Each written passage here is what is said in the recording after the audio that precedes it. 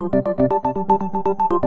you a music lover? Then it's highly likely you're using an iPhone instead of an iPad. No, I'm not reading your mind. Analytics firm Flurry provided that information and much more. In the blog post entitled The Who, What, and When of iPhone and iPad Usage, Flurry gives us a look at iPad and iPhone usage in different categories. Using its network of over 397 million iOS devices, the company looked at a random sample of more than 44,000 devices.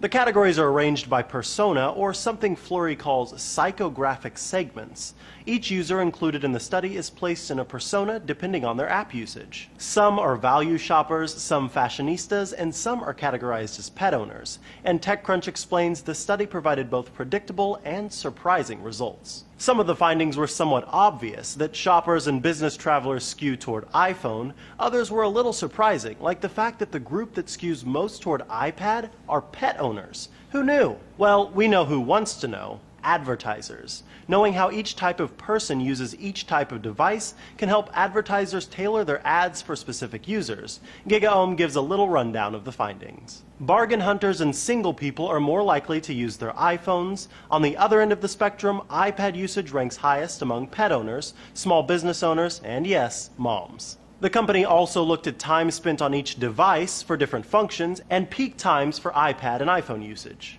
Android devices are slated to get the next analytics rundown. For Newsia, I'm Micah Sargent, multiple sources, a broader view.